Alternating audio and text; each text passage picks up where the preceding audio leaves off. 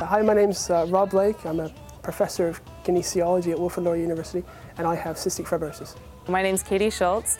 I have a 4-year-old daughter with cystic fibrosis, and I'm involved with Cystic Fibrosis Canada as the president of the Kitchener-Waterloo and District chapter. I'm David Campbell. I'm the president of the MSU. So my name is Mike Surratt. I'm a professor here at McMaster in the Department of Medicine and in Biochemistry and Biomedical Sciences. Hi, my name is Sarah Glover and I'm the National Shinerama Chair. Hello, my name is Kyle Diab. I am Shinerama and Terry Fox Coordinator at McMaster University. Shinerama is the largest post-secondary fundraiser in all of Canada, involving over 65 schools across the country, raising money for cystic fibrosis research and care. Cystic fibrosis is the most common fatal genetic disease affecting young Canadians. It affects mainly the lungs and the digestive system through buildup of thick mucus, causing lung infections to persist, and in many people, the pancreas not to work properly. The particular strain of cystic fibrosis that I have does not affect me as much as it does most other people with that same strain. So living with a child who has cystic fibrosis, it's a huge time commitment, and it's also a huge stress on both us and on my daughter Sophia. So we spend 2 hours every single day doing chest therapy to help keep her lungs clear. She takes 20 pills every day just to digest her food, as well as multivitamins and minerals and extra salt in her diet. But generally, I'm fit and healthy and active, and I have a full-time job, and I can do most things other people can.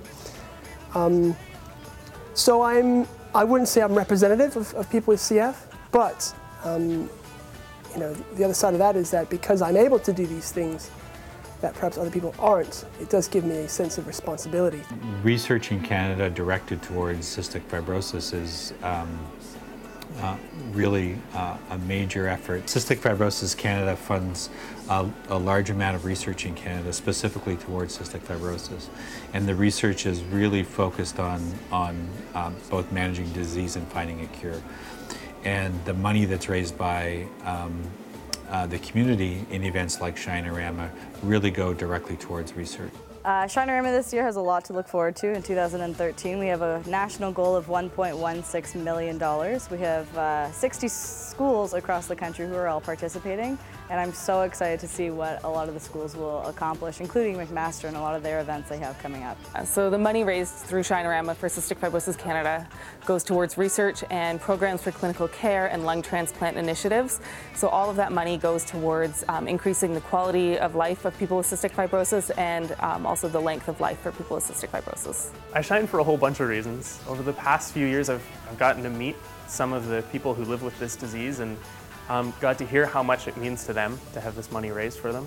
I also shine because it's an amazing time. It's an amazing time to get out with all your fellow students and a lot of the local community to raise money for a great cause.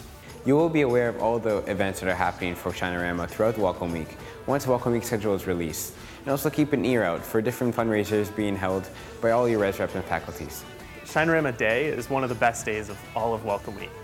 You really get to see everybody on campus coming together for one cause. We spread out through the whole community, and a lot of people out there will recognize you for what you're out there doing.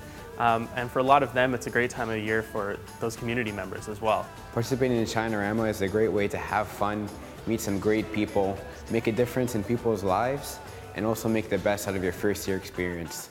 So I hope to see you guys in September. Together we can make CF stand for Cure Found.